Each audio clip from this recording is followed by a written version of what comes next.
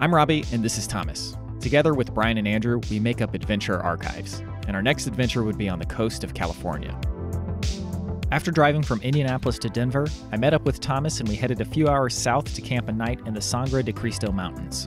Now, it was time to begin our journey west to California to meet up with the others. First up, a 6-hour drive on I-70 to Dead Horse Point State Park in Moab, Utah. Fortunately for us, the drive is a little more scenic than the stretches of I-70 we're used to. Oh, and this is Sierra.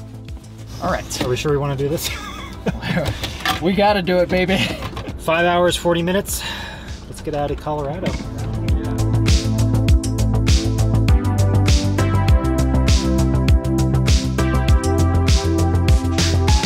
So 70 is the national highway and it goes, I don't know where it even begins. I think somewhere in Pennsylvania, but I know I take it from Columbus to Indianapolis when I'm seeing Robby. And then when I moved out here, I took 70 from Indianapolis all the way to Denver. And it goes through the Rockies and I think it ends in Utah. I could be wrong, but it's like, it's an American staple. We're taking it all the way. This is my first time driving through the Rockies. And still part of me thinks that there's like parts of the highway that are gonna be like so precariously on the edge of a snow-capped mountain that it's like a 1,000-foot drop with no guardrail on either side. Right now it looks like they just blasted their way through the mountains.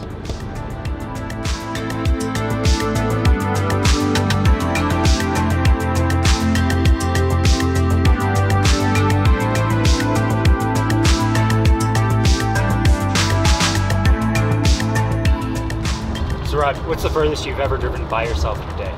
8 hours. That was horrible. I'll never do that again. I'm not you. You should ask me that question. Yeah, what's the furthest you've ever driven? 20 hours. 20 hours? 20 hours. That's not enough sleep. No, it was getting kind of sketchy there at the end. But that's when you start calling people you know and just say, hey, can you talk to me for 4 hours? Did we hang up on you when you called us? You're like, Thomas!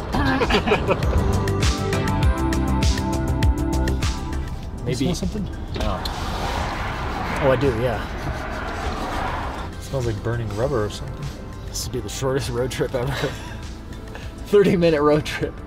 One thing people may or may not know is that you always ask questions to spark conversation. Now would be an excellent time to ask a conversation-sparking question. Would you rather never be asked a dumb question in your life, or would you rather never ask a dumb question in your life?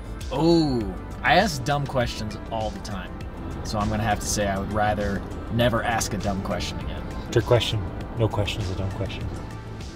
Except there are definitely some dumb questions. I would always rather somebody ask me a question rather than do the wrong thing because they didn't ask a question.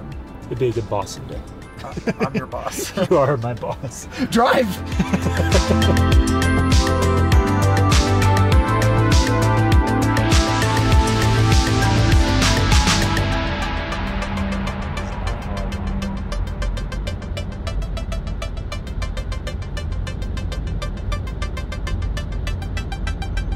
Somebody's car is like smelling like... You smell that, Sierra?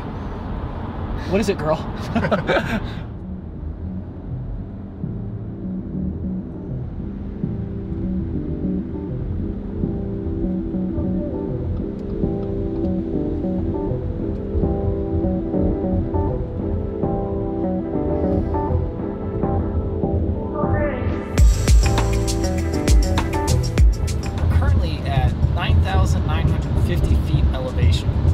Tell you, I feel like dookie.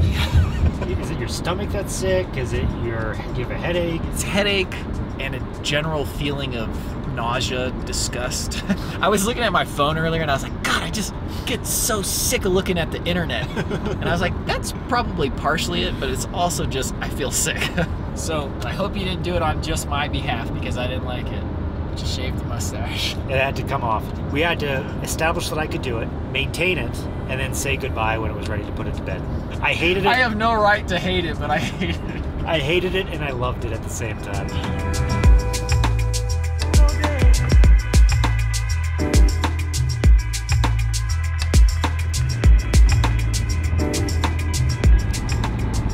How's it going, Sierra? You look like a sack of jelly. Does she like driving? Yeah. Well, she doesn't hate it. She does better than any other dog we've had. She doesn't throw up. She just kind of sits there. You know, she'll entertain herself when she needs to. She seems amenable to most situations. Except when it involves something that rolls, like skateboards or bikes or scooters. She hates those. She will try and run away.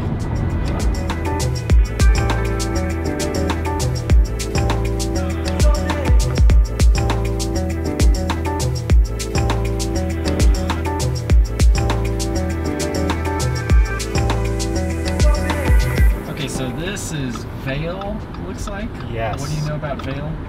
I don't know much about Vail. I just know this is where the very, very rich go to vacation. Kind of like Jackson Hole, but I think even fancier than Jackson Hole. But Jackson Hole's getting so fancy now, too. I don't know.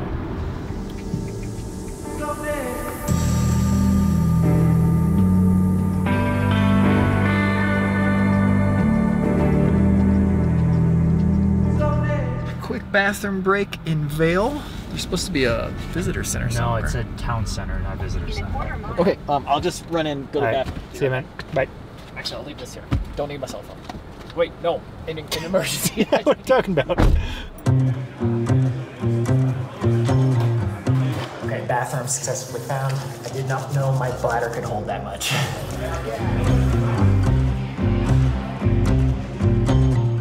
Yo, found some parking? Yeah, I think it's free. Yeah, this is like a transportation center. There was a bunch of people waiting for buses and stuff cool. inside. Let's see, top deck parking, 6 a.m. This is nice. Yeah. So actually, Thomas and I both have never been skiing before. But now that you live in Denver, I feel like that's gotta happen at some point. People keep telling me. Or maybe you'll go skiing, you'll say it sucks, and then I'll just never ski.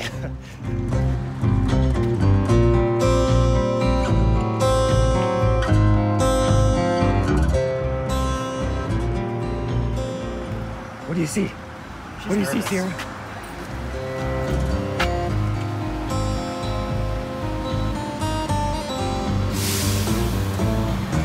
Once again, we are on the trail.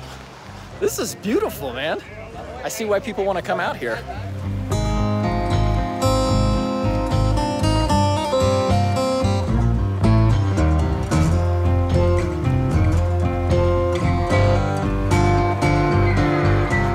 Well, what a beautiful summer getaway this was. Let's go home. The most beautiful.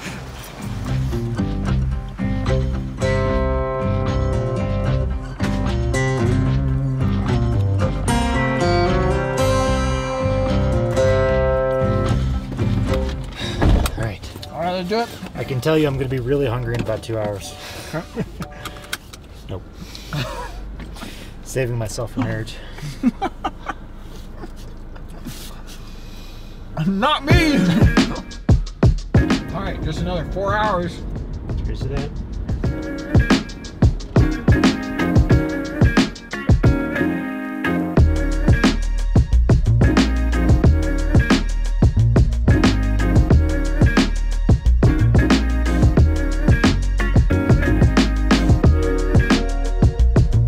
So you think that we just passed the Continental Divide? Yeah, so the Continental Divide is, in some places it's a visible line, in other places it's not as visible, but all the water that's east of the Continental Divide ends up in the Atlantic. All the water that's west of the Continental Divide ends up in the Pacific. Wow, that's weird. It's not a straight line either, Yeah, you know, but it kind of curves, but there's like a very clear line in the sand where which water goes where. Interesting.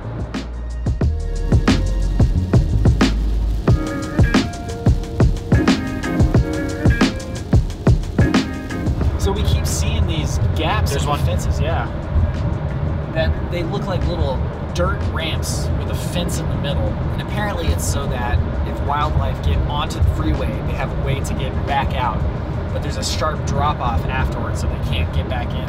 Which raises the question, how did they get out here in the first place? You know, living back in San Antonio, they actually had an animal land bridge over one of their highways so that wildlife could go back and forth over the highway, so it like would funnel them to this highway overpass that they've added soil and trees and everything, so they can go back and forth. So you've never been this far west on I-70, right? You know, we've driven across the country before, but we've never driven through the Rockies. Right. So there's a few different routes you can take, and I think a lot of people take 70, but in the wintertime, 70 can be kind of sketchy because the whole road can be covered in snow. Yeah. When we did this, We went through Albuquerque, Phoenix, and then Vegas and Los Angeles. It's a very unique part of the country.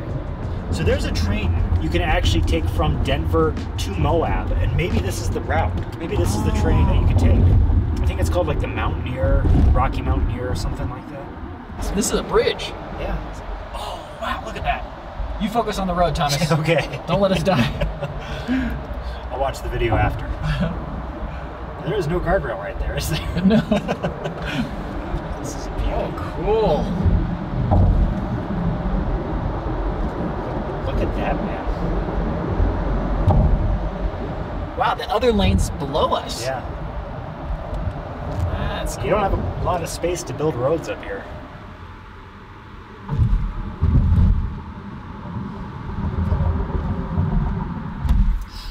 Man, these new Mario Kart levels are really getting intense.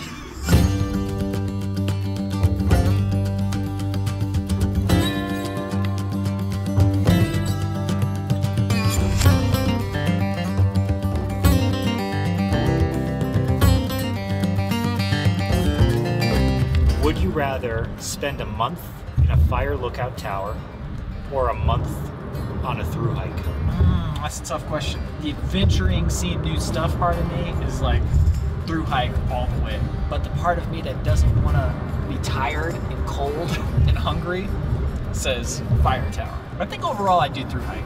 I would do the fire tower 100%. I don't love backpacking nearly as much as I love hiking, because when you're hiking, you just have a destination.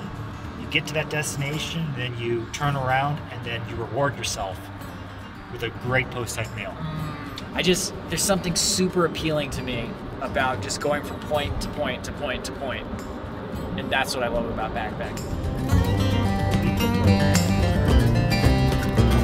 So on our left here is the Colorado River.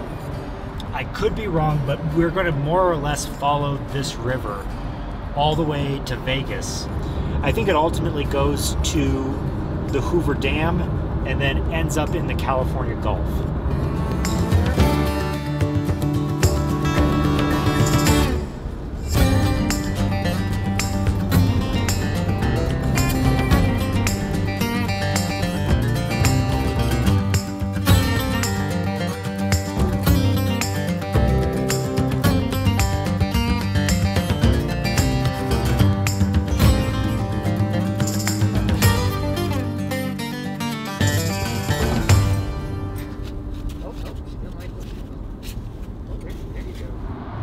Enlighten me, Thomas. It might be a little premature, but I'm kind of getting the sense that we might be out of the Rockies and very much in Mesa country. It does look very different.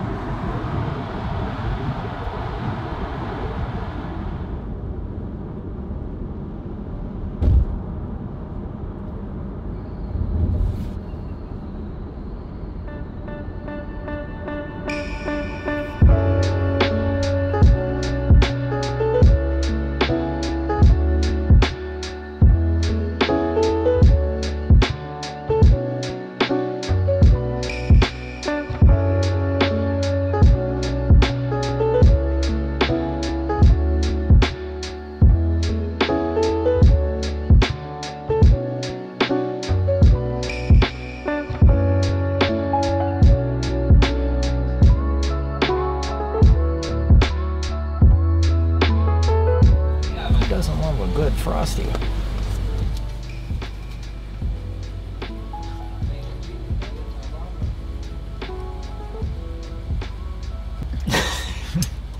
Oh, perfect. Thank you so much. There you thank go. you.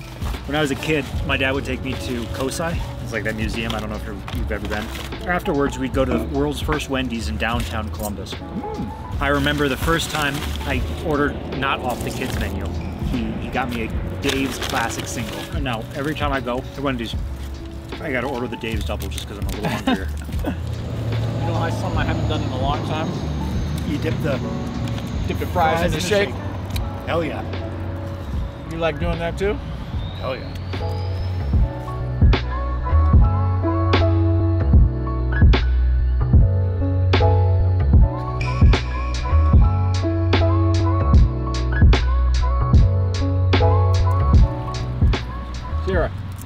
feel better? Is this better? We got an hour and 52 minutes left to the campsite. We're gonna get there just before 11. Not ideal. All right, good night, Thomas. Don't you do this to me, Robby. Good luck to you.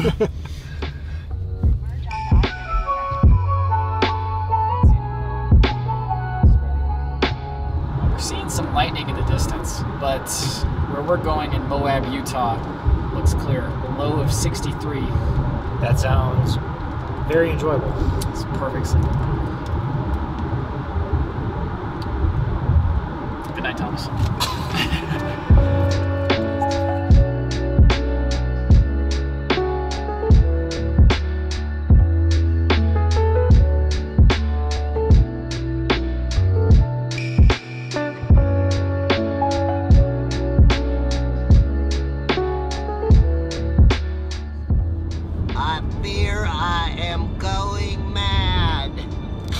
Welcome to Utah.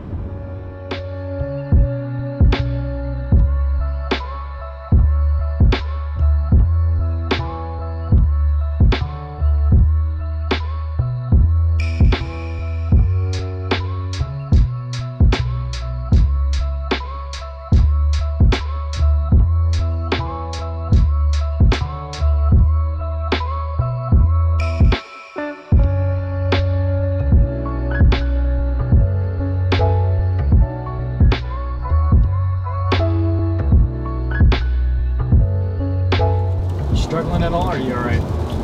I just wish I could see more of what's around me. I'm also getting a little nervous with this rain. I'm gonna Turn left on check your US pupils 191 South. for concentration. There. Not promising, Thomas. I could be in trouble. I mean, with any luck, we're gonna be It's gonna pass in a bit. in Moab. It's not even raining right now, but yeah, this is a little sketchy. I believe in you, Tommy. I'm still scared though.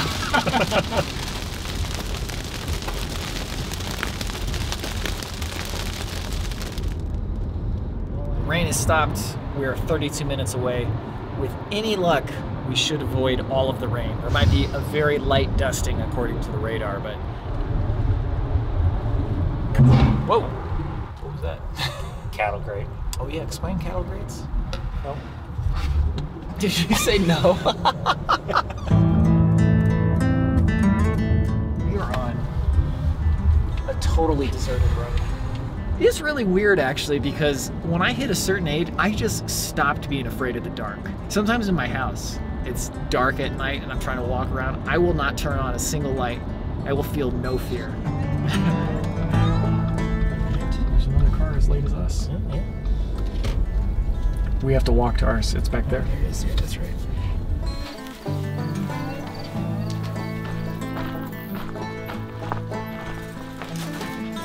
How you feeling? Feeling good. How about you? I'm good. This is a nice campsite. Yeah, seriously.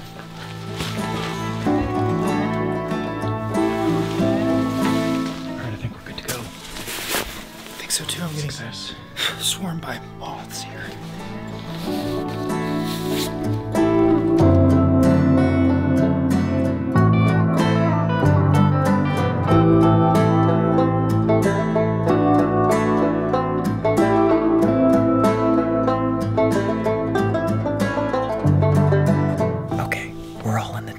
Very comfortable, great temperature, great stars. We're gonna go to sleep now, get up early, explore the park.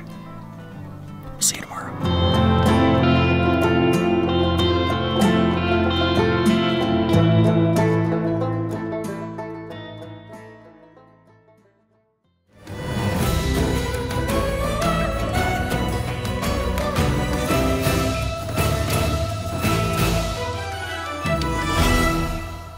Thank you so much for watching. If you enjoy our videos, please consider joining our Patreon community at patreon.com/adventure.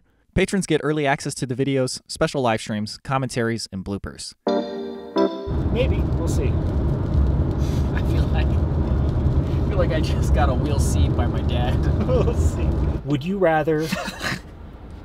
What? You're telling me you want to die in a tunnel? Have a whole, of all the ways to go. have a whole mountain just collapse on you. Get in the channel. 15-minute parking right here. Top deck parking. Where? To the left, right here. Where'd you see 15 Right minutes? here. It's right here. Just go in there. Yeah, but where'd you see No, 15? in there. Oh, 15-minute parking. I'll be right I'm going to turn this off. Did you turn this off? No, it's on. It's on. So I'm gonna get out and then turn it off when I get out. Well, what a beautiful. Wait, what season is it? Summer. Yeah. Wow, look at those houses. Yep. I'll point at it with my beef jerky. All right, I got another. These turns are pretty sharp. I could benefit. There we go. I feel like I'm running the Death Star trench run. That Jeep's got places to be. I'll do it. I need my companionship. It's like as I drift off, you go slower and slower, and I have to stay awake for you to keep top speed. I will annoy you until we get there. I will make sure we make it safely through the power of annoyance. Power of annoyance. Is that a word? You know, they say these. Look, I'm saying, you know, they say these old roads are haunted. Hold me.